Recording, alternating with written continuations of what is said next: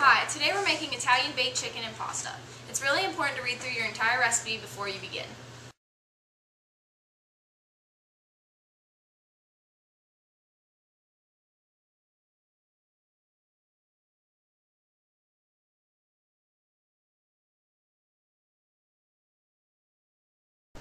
It's important to wash your hands before you begin cooking as well. And preheat your oven. Today we're preheating the oven to 400 degrees Fahrenheit. The ingredients we need today is 1 cup of any small pasta, 2 tablespoons of olive oil, a ½ cup cubed chicken breast, which we'll cut later, a ½ cup diced onion, 1 clove of garlic minced, 1 14½ ounce can of diced tomatoes, 1 cup of shredded mozzarella cheese, a 1/4 cup chopped fresh flat leaf parsley, a 1/4 teaspoon of salt, a 1/4 teaspoon of freshly ground black pepper, a 1/4 cup of breadcrumbs, a 1/4 cup of grated Parmesan, and 1 tablespoon of butter. When measuring out ingredients, you want to use teaspoons, tablespoons, and other measuring tools like these, because this tablespoon right here is more accurate than this one, and this teaspoon is more accurate than this one.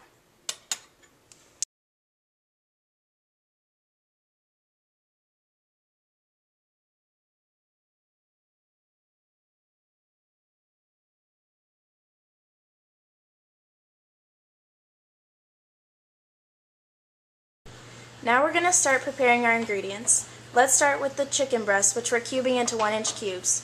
Megan's already washed her hands and she's using a large knife to cube the chicken.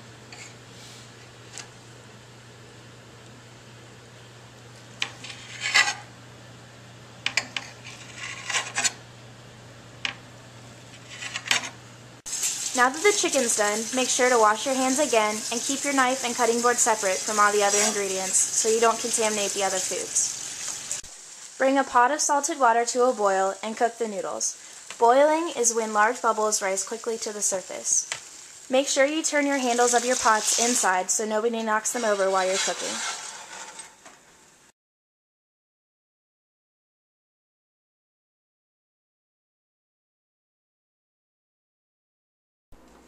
The first thing you want to do to chop an onion is cut off the ends like this, and then you want to peel off the outer shell, which is a gold color. The actual onion is more of a yellow. And just place that on the side. Yep. And then cut your onion in half and lay the cut side down. And you want to move horizontally, parallel with your board, and cut into the onion.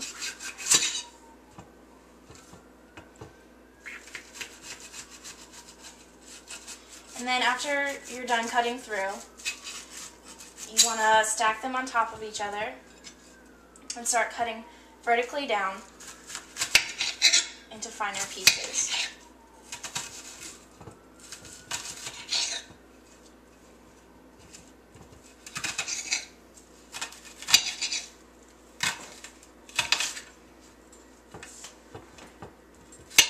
And then you can just start cutting it into cubes for your dish. Next, we're going to mince 1 clove of garlic. To take off the shell of garlic, you want to place a knife down and gently tap it to get the shell off. But don't hit it too hard or you'll break the garlic. And then facing down, you want to start cutting the garlic in thin slices. And be careful with your fingers. And on the inside, there's a green stem, and you just want to pop it out with your knife and set it aside. And then you're going to go the opposite way, so it's like a grid, and do the same thing. And then finally, to mince it, you just kind of hit it with your knife. Now we're going to chop the parsley. We're going to start by cutting off the thin ends, and then cut the flower part. So when you're chopping parsley, you want to gather all the ends really close together and hold them really tight with your fingers, and slide the knife out away from you to chop off the ends. And then you want to gather up all the leaves and hold them tight again with your fingers and do the same thing. Push the knife down and away from you and move down towards your fingers, moving them back every time to get a fine chop. And then once you get the leaves, you want to bundle them back up again and start back at the top and move down again. And you keep doing this until it's really, really fine. And it takes a while. We need 1/4 cup of Parmesan cheese, so use the side tool to measure 1/4 cup and make sure you watch your knuckles when you're eating.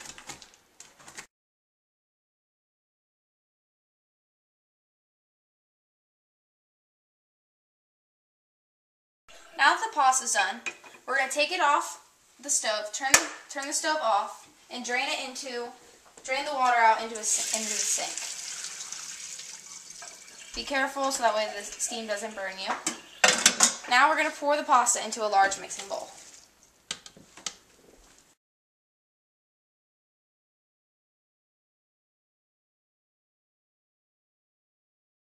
To open the can of tomatoes, place the gears on the lip of the can, clamp down, and twist.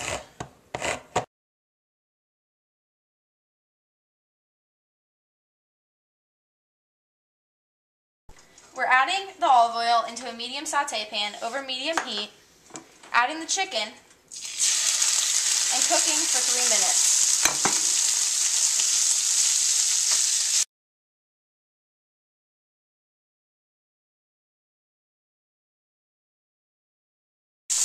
We're going to add the onions and the garlic, stirring to combine, and we're going to cook until the onions are soft and the chicken is cooked all the way through. To make sure your chicken's cooked all the way through, you can take your spatula and cut a piece in half to make sure there's no pink on the inside. Now we're going to take the chicken mixture and pour it into the cooked noodles and stir.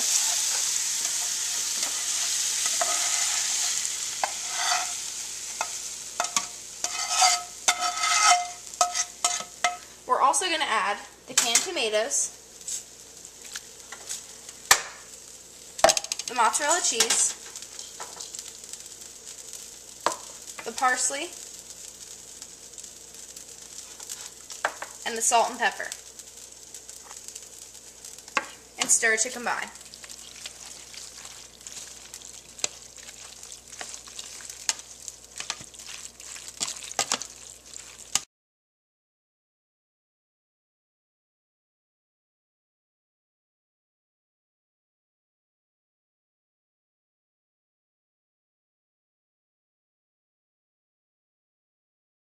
Once you're done cooking, turn off your burner and move the skillet to another burner so it can cool down. Be careful of the hot burner.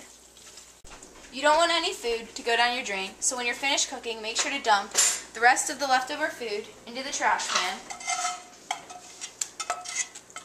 before you wash any of your dishes.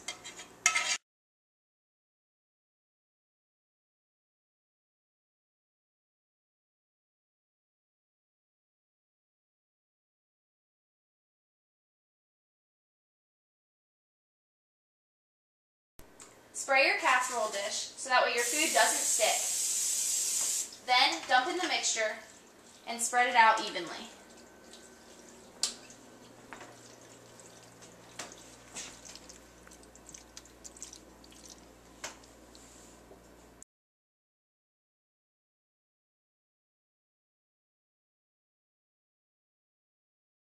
In a small bowl, mix the breadcrumbs with the Parmesan cheese.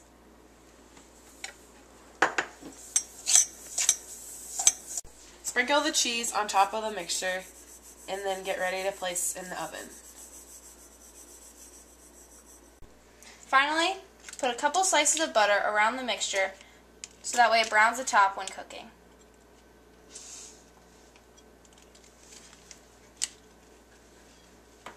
Make sure the rack in your oven is placed in the middle. Place your dish on the rack and cook for about 30 minutes until the top is golden brown.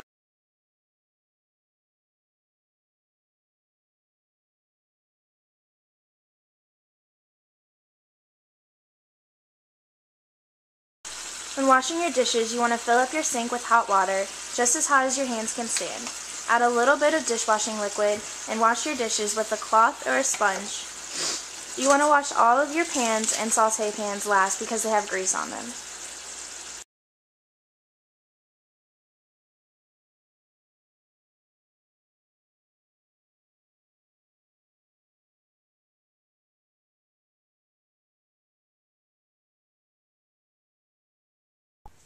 When the pasta is finally done, take it out of the oven using pot holders so you don't burn yourself.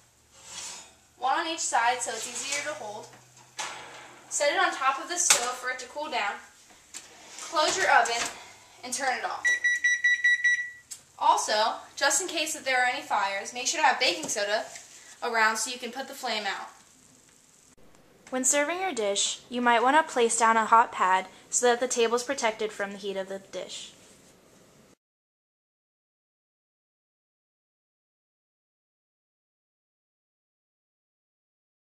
If you have friends over, be a polite host and serve them. None of the pasta is sticking because we use cooking spray. Look how good it looks. Thanks, Megan. This looks delicious.